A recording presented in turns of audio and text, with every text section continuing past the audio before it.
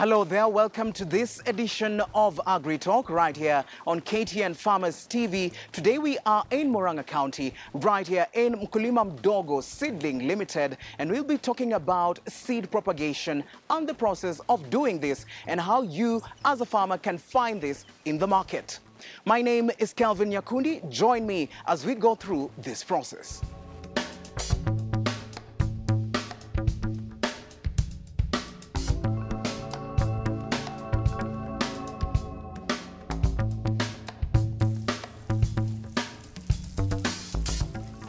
All right, so today we'll be talking to One Kezia, who is a production manager here at Mkulima Mdogo Seedling, and she's going to explain to us the process of seed propagation. She's also going to explain to us how you as a farmer can make sure that you get good yields from doing this. My name is Kezia Nderito, production manager here at Mkulima Mdogo Seedlings. All right, so Mkulima Mdogo Seedling, explain to us what you guys exactly do. As you get the title, or the company's name is Mkulima Mdogo Seedlings. Basically, we do seedlings. We do raise seedlings from the seed to a seedling. And Mkulima Mdogo means that we cater even to the smallest farmer. There is no limitation that you must be 1 acre and above. Even if you need 5 seedlings, you'll get them here at Mkulima Mdogo Seedlings. Yeah. So basically, you just help smallholder farmers? Yeah, we help the smallholder farmers, and gradually they grow to be big farmers. What is the process of seed propagation? Explain this to us. Okay, for you to have a healthy and a good seedling that will withstand the conditions outside in the farm, number one, you need to have a certified seed. You need to have a growing media, which is a soilless media. And you need to have good structures that will help you to fight the diseases, and that will help you to keep away the pests. And the soilless media that we use, we buy it from another company, which is disease-free. It has no pest. So our farmers are guaranteed that we cannot transfer any diseases or pests to their farms. We use the soilless media to propagate our seeds, and we prepare our soil to make sure that it has the correct EC and also pH to favor the growing of that seed.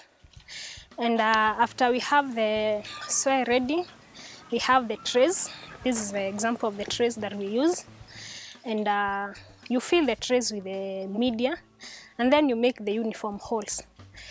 The importance of making the uniform holes, it is to make sure that the seeds has uniform germination. Then you do the covering with the same media, and then you take it to a chamber called germination chamber that has favorable conditions for the germination of the seed. Is there a type of soil medium that you use? Yeah, the type of the soilless media that we use the coco peat. The importance of using coco peat rather than using the normal soil, you find that most of the soils, they have a soil-borne diseases, something like bacteria wilt, fusarium wilt. And the moment you have that disease in your farm, it will cost you a lot. That's why we want to use a coco peat, which we guarantee our farmers we cannot take any soil-borne diseases in their farm. So is it right for a farmer to take soil, for example, loam soil or clay soil to do seed propagation? It depends with the preference of a farmer. You find that most farmers will take the seeds from the agrovets, and then they go and propagate for themselves.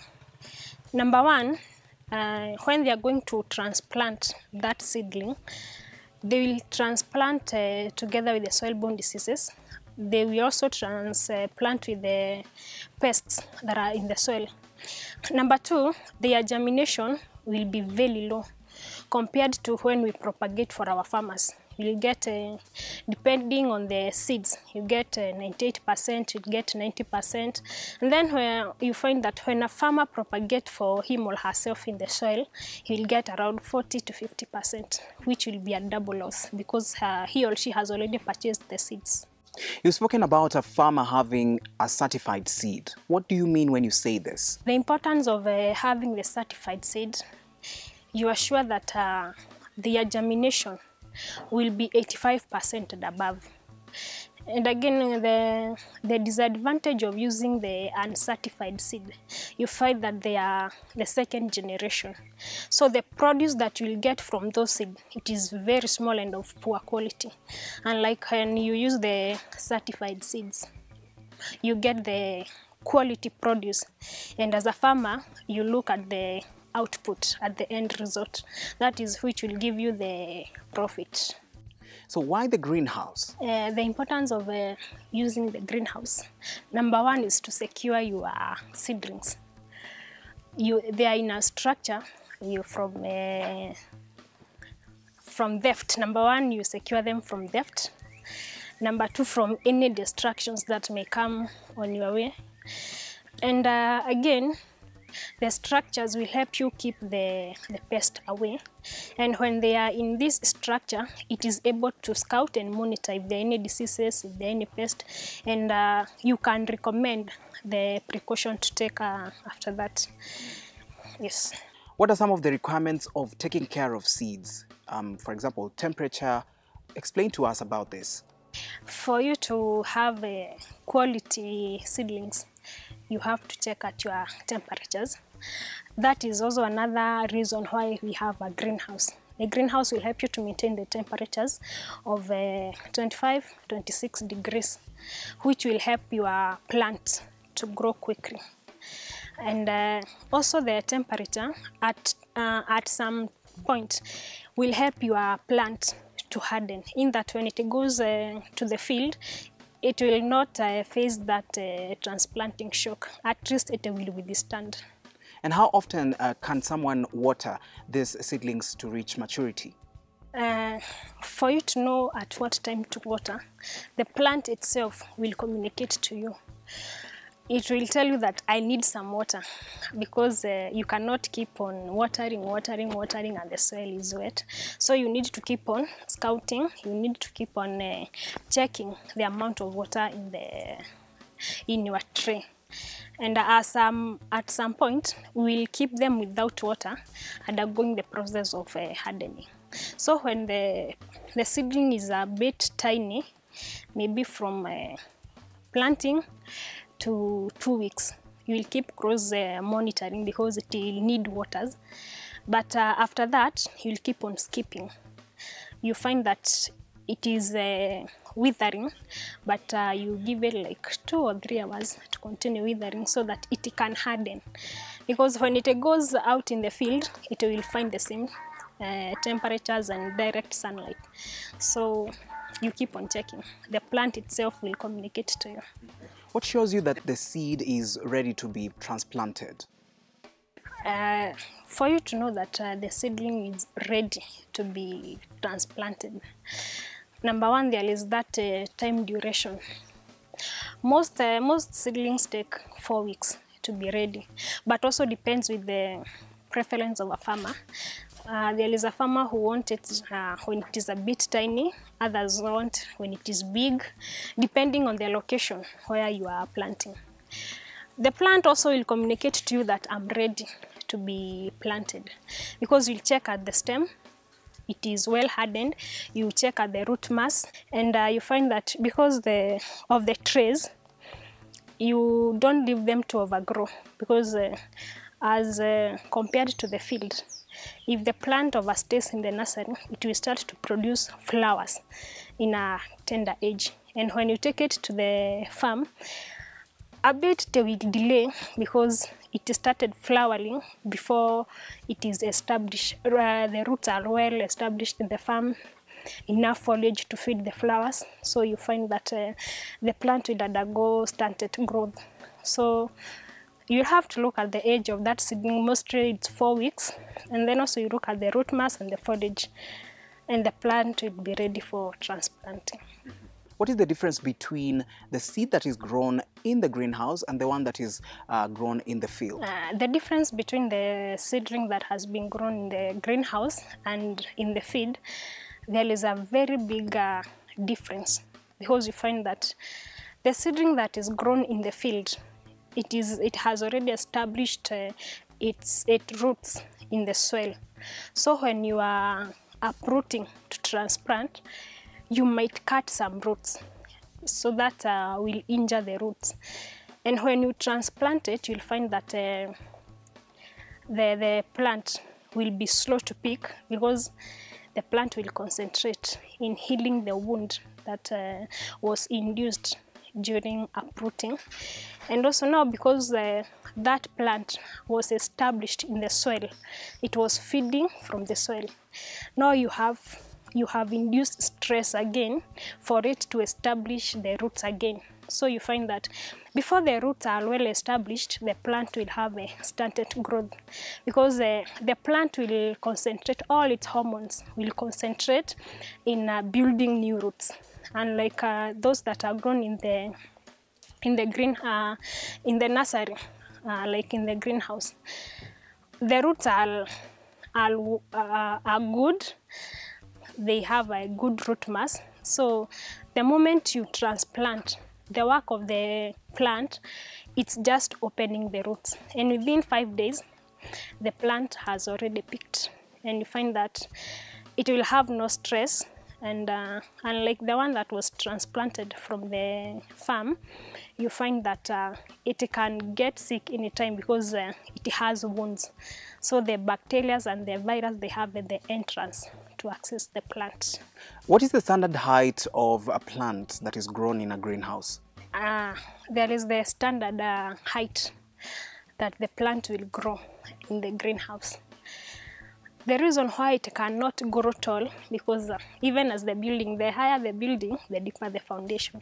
So you find that the roots are restricted, so it cannot grow big, because the roots are not deep anchored. So you have that stage where the plant cannot grow any longer. As I had said earlier, it will start to produce flowers at this age, at that height. What are some of the seeds that you propagate in this greenhouse? Most of the seedlings that we propagate in this greenhouse is mostly they are for the horticulture. We have brassicas, these are cabbages, broccolis, sukuma wikis, we have spinach, we have tomatoes. We have pepper, green pepper, red pepper, yellow pepper. We also have onions. We also have the kienyeji's, the managu, terere, saga, all these. And some of the challenges that you've encountered while propagating seeds in this greenhouse? Propagating the seedlings in a greenhouse, there are some challenges that you encounter. Number one is maybe you have a pest. Though it's rare to have a pest in the greenhouse if your management is okay. When you have a pest in the greenhouse, it will be very hard for you to eradicate the pest, because of the high temperatures, the pest will hatch quickly. So you find that the more you control the living pest, and then you forget about the eggs, so they will keep hatching. So that is the biggest challenge that we have. For example, the tables that are elevated in order to put the trays there, underneath the tables, can someone plant their seedlings there? Yes, you can propagate under the tables, but you'll have some challenges, because when you put the tray under the table, we have the soil, and you know that the plant has some hormones that communicate with the soil. So you find that the plant will try to penetrate its roots in the soil, and from there you can obtain the soil-borne diseases. And again, because under the tables, there is no, the penetration of the sun, it's a bit hard. So you find that your seedlings will grow tall and they will not harden, because they are trying to look for the sunlight. So they will not harden it will be hard for them when they go outside, because they are under shade and outside there is direct sunlight. So what is the method of farming that you use here?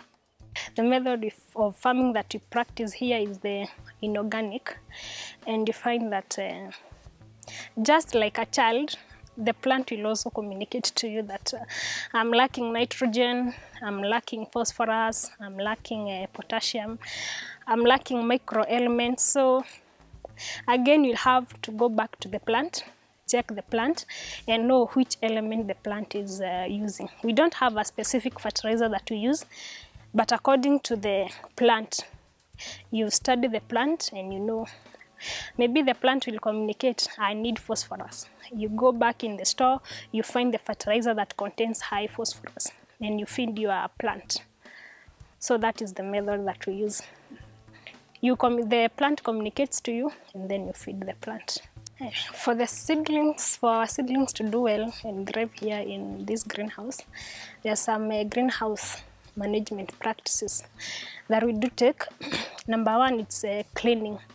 You have to maintain the cleanliness of high cleanliness, because the moment the seedling will get maybe a splash from the soil or dust, you find that it can contract the soil-borne diseases and the virus. So you have to keep the greenhouse clean. You have also to remove the spider webs, because from there you can rear a pest called the spider mite. So you have to keep on check anything that can hamper the pest, or anything that can induce the multiplication of the pest. You have to keep it away from the greenhouse. Number two is disinfection. You find that you have to keep on disinfecting the greenhouse, and also you have to keep you maintain also the temperatures and the humidity. You can maintain the temperatures and you forget to maintain the humidity, so your plant will not be as good as it ought to be.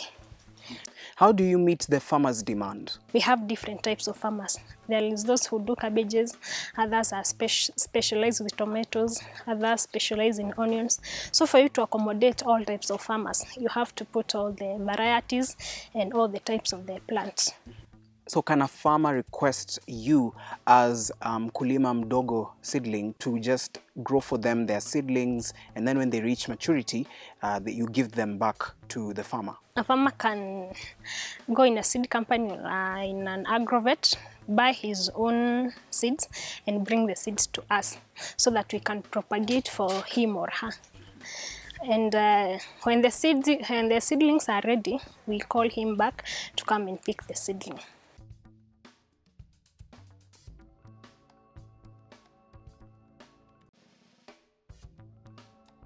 Today we have seen the seed propagation process. We have also looked at how the seedling can be grown and the process which you can manage your greenhouse in order to make sure that the seedlings thrive. We're going for a short break. We'll be right back with more.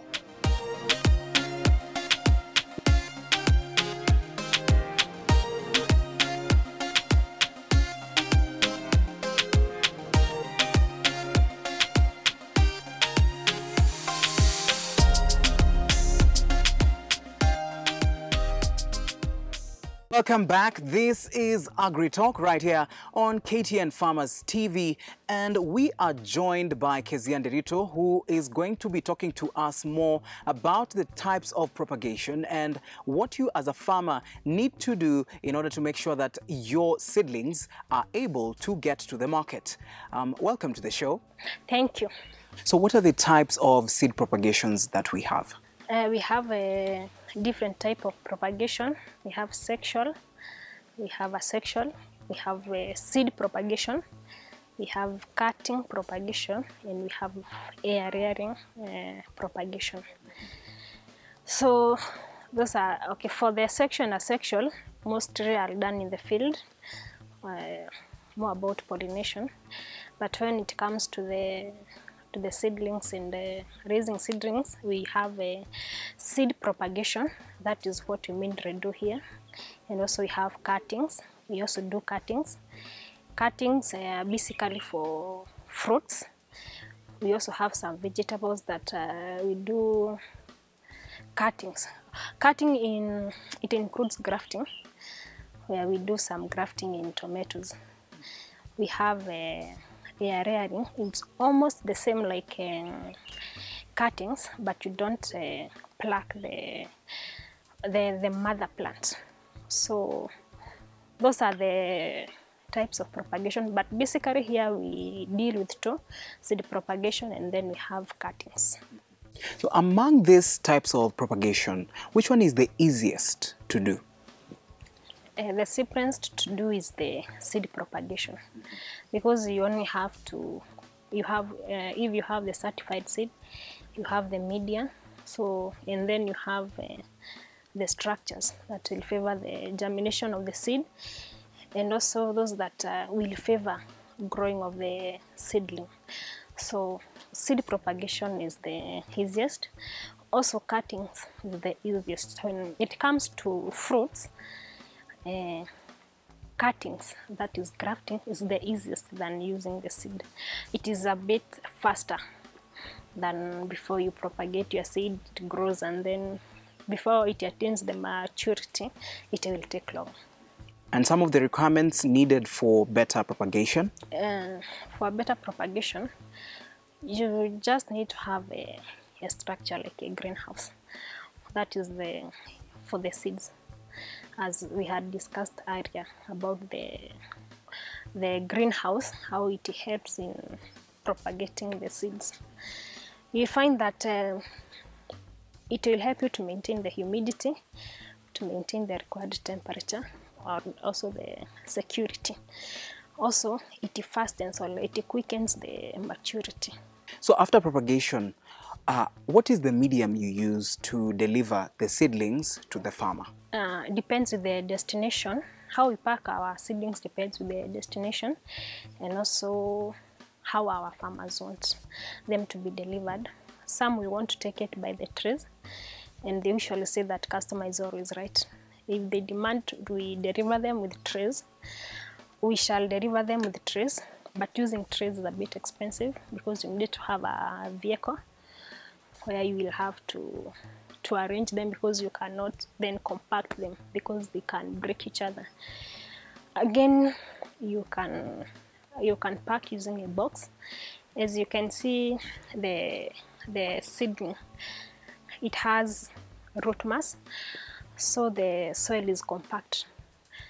As you uproot it from the tray, you pack it in the box, lying like this, so it cannot injure each other. You pack well, then you can send with any means, carriage, matatus, motorbike, and it will be okay. Mm-hmm.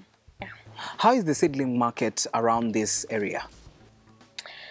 The market around this area, most of the time we can judge the markets depending on the weather climate, because you find many farmers depends on the rains. So when there is a downpour, you find that the sales are high. Others will depend on the rivers, and not everywhere that we have rivers and boreholes. So you find market depends on the weather conditions. Yeah. So how did COVID-19 affect your business? COVID-19 really affected our business, because we find that we market our seedlings and we sell our seedlings all over the country. And you find that, number one, due to lockdown, it was hard for us to transport the seedlings from one county to the other because of the lockdown. Because you find we use any means of transport. You find that our client wants us to send it through matatus. You find that due to lockdown of some counties, you cannot access. So you find that the market and our sales were really down. And then again, due to how the pandemic affected other people's business, you find that people are not in a position to continue with farming. You find like maybe some materials are attained from outside country. And now the government has said nothing is coming into our country. So you find that many people post farming, and that also affected us because we had some seedlings. So as the farmers delayed in farming, our produce also delayed in the greenhouse. So 3 years after the pandemic, can you say the business is improving? For the 3 years, we can say that as the government has proceeded removing the restrictions about the COVID, it has really helped us in marketing. And also in another way, it has also affected us. Like for example, we have the high cost of living. You find that everything has gone up in terms of prices. You find that the farm inputs are really expensive. For example, maybe before COVID, a farmer could tell you, give me a quotation of 1 acre of tomatoes, and you give to them. And then if the same farmer tells me today to give them a quotation of farming tomatoes for 1 acre, you find that the cost is double because of the fertilizers. The prices are very high, the insecticide, the fungicide, everything, it's very high.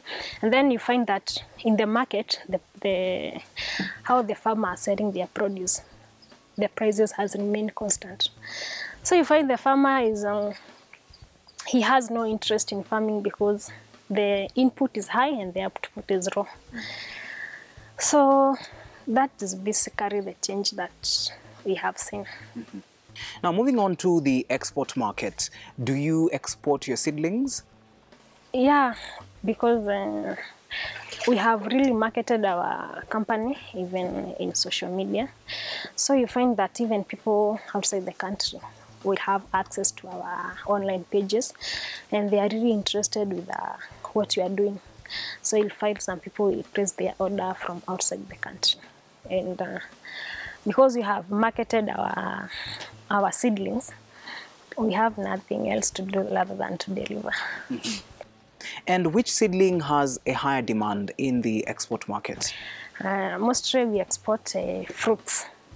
Fruit like tree tomato, we export them. Also like cabbages, we also export. Those are the seedlings that we have been exporting. Mm-hmm. Yeah. And do you find maybe some seedlings that you grow here, do you find some of them not being taken so that you remain with them here up to a point where maybe you say, let's just put them outside because now they are at the standard where they can't grow anymore inside the greenhouse? Not really, because that you find that planning, in our planning logistics, you find that we will send one of our colleagues to the field, identify the opportunities. You find like maybe you go to somewhere like Kirinyaga and then you find people here basically do tomatoes. So you are sure that if you do tomatoes, you will have a market. You send somebody else like Kajiado, you say people here do onions. So at the back of our minds, we have, if we do onions, we have a market where we can go and market. So we don't just plant for the case of planting, and so and for keeping the greenhouse green, but we have a plan, and we first of all look for the market, and then we lay out the plan of propagation. So it's hard for you to find an overgrown in the greenhouse. How many regions in the country is your company connected? We are connected all over the countries, and you find that we have been sending our seedlings at all 47 counties. If it's Mombasa, we send. If it's Garissa, we have sent some seedlings to Garissa. So we are not just, we don't just do it in Murang'a County.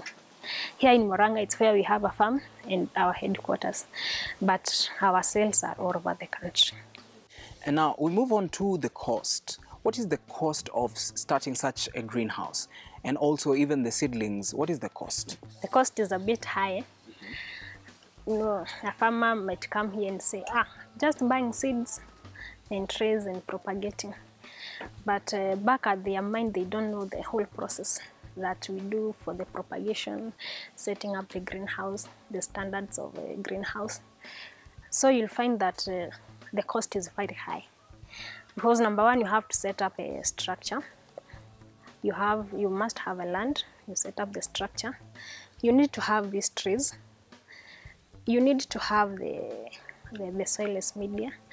You also need to have a certified seed. Some people are doing the F2 seeds. You find somebody has gone to the farm, harvested the tomatoes, dried up the seeds, and then you start planting. So most of the farmers think that a seed is just a seed. No, we have a seed and you have a certified seed. So if a farmer would like to set up a greenhouse, the cost is very high. Mm-hmm. Yeah. Estimation? Depends with the size of a greenhouse. Mm-hmm. Some would opt the normal greenhouse, a smaller one, a bigger greenhouse. For now, to give an estimation would be a bit hard because the cost that I used to buy the greenhouse materials back then and now, the prices are very different. Mm. And also to get the timber, to get these wires, you know that the government has banned the scrap metal, so even the metals has gone high. Mm-hmm. So for now, it would be very difficult for me to give an estimate. All right. Now, in the counties, how are you connected with the farmers who are there? Currently, we have 2 centers. We have here in Murang'a County. We also have one in Eldoret. And we are setting another one in Nakuru County. So far, we can talk of those 3 counties. But as time goes, we are going to advance to Kirinyaga County, to Laikipia County, depending on where the market is, so that we can get closer to our farmers. Mm-hmm. Yeah. Just briefly tell us the prices of the seedlings we've seen in your farm. You have very many types of seedlings. Explain to us just the prices of some of these seedlings. The cost of each seedlings also depends with the variety. Uh-huh. So, well, for example, like tomato, we have different varieties. You can find like we have a variety called Zara. Zara goes for 4 shillings. You find another one like Terminator goes for 4 shillings. You find another one like Ansal goes for 5 shillings. Another one like Big Rock goes for 7 shillings. So it depends with the variety. When you go to the capsicum, you find that we have the green pepper that goes for 4 shillings. Again, we have the colored ones. We have red pepper and we have yellow, we have orange. That is a bit expensive, goes for 12 shillings per seedling. When you go to the cabbages, we have cabbages, all of them, the varieties are 2 shillings. But we have another one called red cabbage. That goes for 3 shillings. And we also have the kales. Kales goes for 2 shillings. But we have another one called, it's called Malkia. And that goes for 3 shillings. Mm. So it also depends on the varieties. Do you usually have maybe an intermediary between the two of you, or a middleman between the farmer and your company, or the farmers just come directly? We don't have any intermediary. Maybe a well-wisher who would like to refer a friend to our company. But we keep in touch with our farmers. You find that when delivering our seedlings, we accompany our truck to the farm, and before the farmer starts planting, we give some agronomical advices. And also, if the farmer wants us to visit the farm, we do visit the farm. Sometimes we do impromptu visit. We want to see how our seedlings are doing. We want to see how the farmers also are doing. You find that some farmers will have challenges, but they cannot speak it up. They ask a neighbor, what did you do? and then the neighbor will refer. But maybe the disease or the pest is totally different. So we prefer visiting our farmers, and we give the agronomical advices accordingly. Now, what are some of the challenges of doing seedling propagation? We have some challenges in doing the business in seedling propagation, because we find that now, us like Mkulima Mdogo Seedlings, we give the best and the good quality, and we give the hybrid seedlings. But now you find another person will try and see the Mkulima Mdogo is dominating in the market. So he will try to brand himself as Mkulima Mdogo Seedling. So you find a farmer is calling you, you supplied tomato, even they don't know the variety. And maybe the variety they mention, we don't have it. So you find that that is a bit of challenge. But to convince the farmer, I'm not the one. So it will be a bit difficult. And to protect your name, you have to cover up with the farmer. So that is the biggest challenge that we have. And another challenge we have is that we have many nurseries upcoming, and you find most people don't want to undergo the full cost, like, you know, purchasing the certified seeds. They just do the other seeds, and then you find they spoil the market, because, you know, their seed is a bit cheaper, not like the certified seed. So when their seedling is a bit cheaper, you find that many clients will want the cheaper seedlings. So you find that even in the market, we are struggling to fight. You know, when you tell a farmer, mine is certified, the other person just also mine is certified. But you find that many farmers don't want to go in details. Can I see how certified it is? But still, with the challenges, we're still thriving in the market. Yeah. And now, you've spoken about thriving. What are some of the advantages of doing this business? The advantages of doing the business is that you are not just growing yourself, you are growing other people. Like you find that many youths will say that there is no improvement, they are hustling, but if you find some youths and educate them that I have this ready seedling, yours is just to plant and water, and I give you the program. If they follow that program, they will still rise, and they see the advantage of farming.